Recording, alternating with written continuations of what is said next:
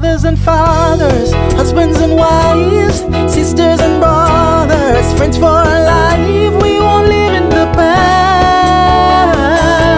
We're making it alive. It's time for another conversation. Welcome to Making It Last podcast, where it's all about helping us to have better relationships, not just with ourselves, but with other people. And this time around, we have speaker, executive coach, author, Carolyn Dowd-Higgins. Welcome, Carolyn. Good morning, Noreen. It's lovely to be with you. So you're an author. Tell us a little bit about your books, because that will be a nice segue into what we're going to be talking about. Sure, absolutely. Well, I've written three books, actually. The first book actually has two different editions, and you and I were chuckling before the show. I love the title, and it sounds like you do too. That book is called This Is Not the Career I Ordered. And I interviewed hundreds of women around the world who have gone through a career reinvention or a Mm-hmm. career transition, Mm-hmm. as I did. So that was the Mm-hmm. first book. And then my most recent book, which just came out last year, is called Your Career Advantage. And it's all about helping people navigate the world of work to make it better and ensure that you're not missing your life while you're working your career. Okay, okay. Which is a nice segue then into what we're going to be talking about, which is thrive where you are. Exactly. Tell me your Yeah. thoughts on that. Yeah, Noreen, so many people, because I work with people in the career space who are searching for meaning and purpose and fulfillment and a job that really helps them play to their strengths, hopefully something that Mm-hmm. is a career. And a lot of people are frustrated, they're stuck, or they're in the wrong role. But the reality is, it's not always necessary to leave the organization. Sometimes you can reinvent right where you are. And I work Okay. with a lot of employers who really appreciate that because they don't want to lose top talent, but they're willing to let them modify or be in a different role or perhaps refresh a current role to keep Mm-hmm. talented people. So the message is pretty simple. There are ways to reinvent in your organization now so you can thrive. Okay. Tell us about that, because there are a lot of persons who will listen and watch it and it's like, easy for you Uh-huh. to say, you Yeah. know. Yeah. So how do you Yeah. reinvent or even refresh? Absolutely. And I appreciate Mm-hmm. the skepticism. I really do. And what I would say right off the bat is everybody listening needs to think about how and why they are valuable. And the next level is how and why are you indispensable? I often say, when the Hmm. economy's bad or the recession is hitting, and that's not happening now, but in those economic times, or maybe when a downturn is happening in your company and they're considering layoffs, they keep the people that are most valuable and True. indispensable. So each of us need to have clarity about what are the strengths that we bring to the table. But Mm-hmm. Nori, the formula is really simple. What are the problems your organization has, and how Mm-hmm. can you help solve them? And if you can bring those two things together, then you can think about how do I refresh and solve new problems that the organization has. How then do you strike that balance so you don't end up sounding, for want of a better word, conceited, or thinking that, okay, Yeah. the organization will not go on without me. So how do you strike that Yeah. balance? I appreciate that question. I really do. And here's Hmm. what I have to say. Nobody likes arrogant, narcissistic Okay. people, right? Right. There's no doubt about that. But what I'm Hmm. promoting is what I call humble confidence. We all have talents Okay. and strengths, and we need to own them, shoulders back, standing tall to say, this is what I do well. And when you come to it from a place of humility to say, Hmm. I'm deeply interested in helping solving the problems of this organization. And it's not always a clear problem. Maybe it's to reach our goals or to reach the profitability ratio, right? Or the Hmm. metrics that we have. Hmm. You Hmm. need to be crystal clear about what you do and how it is valuable to the organization. And so many people often have a disconnect. So you Hmm. really need to do your research and find out what do they need? What do I do well? And how can I present myself humbly but confidently as a solution? What about those organizations where they're not as transparent, so to speak, in terms of the problems, and believe that it's only some persons in a certain or at a certain level Yeah. that should, solve some of these problems? Yeah, it's a really good question because you're right. Leadership at the Mm-hmm. top is not Mm-hmm. always transparent and Mm-hmm. forthcoming. So let's Mm-hmm. say you're a middle manager and you're worried, or maybe you're frustrated and you're stuck and you say, I like my company, but I need to figure out how to revitalize this. Mm-hmm. You need to start looking for champions. And Okay. frankly, influencers and decision makers in the organization. And it's okay if you don't know them really well. Reach Mm-hmm. out and introduce yourself. My name is Caroline. These are things that I do for the company. May I learn from you? Would you consider a 10-minute conversation?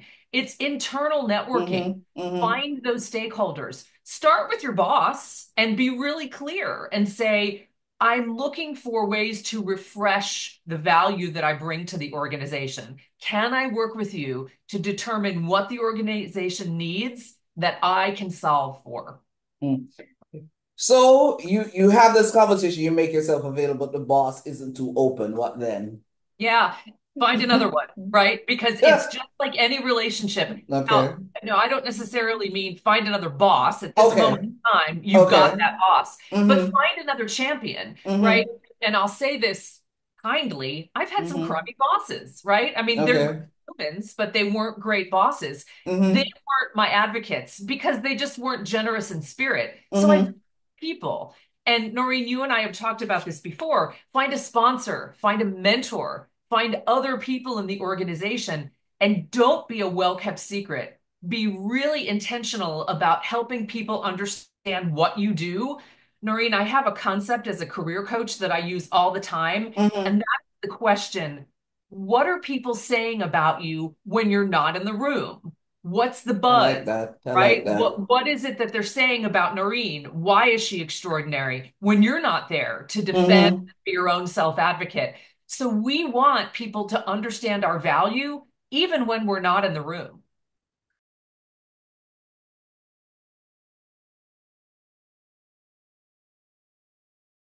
I'm Caroline Dowd-Higgins. I'm a speaker, an author, and an executive coach. Quick break from our partners.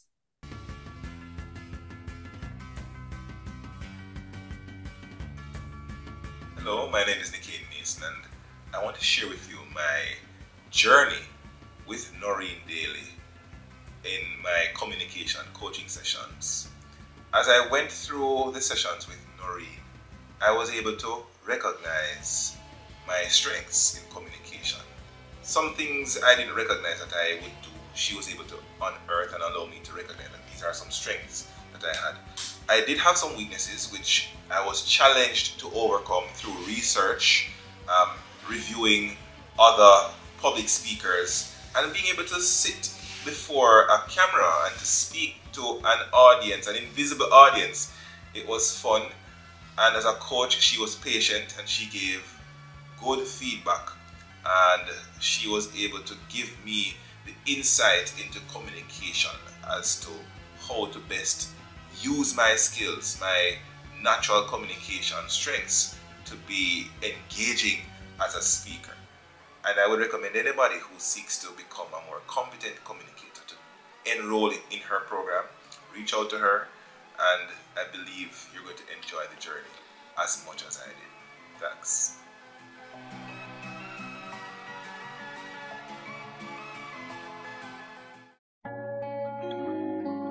Langdo Language Institute was created to meet your language and communication needs. All of our packages were created just for you. We are passionate about language and dedicated to your success. We offer the CSEC English program, the Study Buddy program, the Get Ahead with English program, and the Business Communication program. Contact us at 767-285-0938 or email us at landolanguage@gmail.com, because the real question is, how can we help you?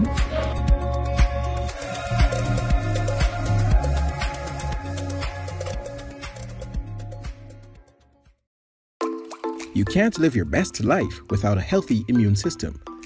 Boost your immune system the delicious way with Zappy's organic juices and punches. Made from local produce with zero added sugar, our juices cleanse and revitalize your body as they boost your natural immunity. Try our delicious flavors: Beat It, Berry Bomb, Get Fresh, Ton Up, and Island Splash. Find us on Instagram at Zappy's Organics, or call or send a WhatsApp message at 1-876-779-8910 to order today. That's 1-876-779-8910. Zappy's Organic Juices and Punches.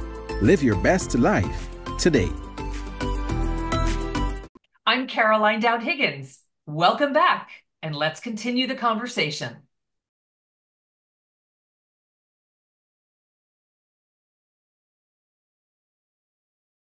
Have you experienced some of what you coach people Oh, about? absolutely. Yeah. I feel like I'm my best case study. Yeah. And Okay. that's really how I've written my books. These have been challenges that I've experienced Mm-hmm. throughout my leadership journey, and I know I'm not alone. And many of them are also scenarios that my clients have experienced. Of course, I've anonymized them in the book to Right, right. privacy, but these are real life issues. And Mm-hmm. the new book, Your Career Advantage, is very specifically about familiar challenges that we all experience in the world of work. I don't think work should have to be that difficult. I really don't. Okay. And it Especially, is. Yeah, especially since that is where you spend the bulk of your time. So, exactly. so, so as we continue the conversation, for somebody, and it's something I should have asked at the beginning, the whole idea of thriving for you though means what? Yeah. So playing to your strengths, are you doing something that you love to do? Now let me back up. I get it. Mm-hmm. Work is work. We don't Mm-hmm. love all of it, Mm-hmm. but at least 50, 60, 70% should be something that engages you, something that excites you because you're playing to your strengths. You may be in the wrong role if Okay. someone is constantly saying, you need to fix this, you need to improve upon this just isn't your best work. And Mm-hmm. it's not necessarily your fault. You may be a round peg in a square hole. You've Yeah. heard that phrase. So Mm-hmm. if you're constantly beating your head against the wall trying to fix things, chances are you're not in a role that is utilizing your talents and your strengths. So Mm-hmm. finding that alignment is incredibly important.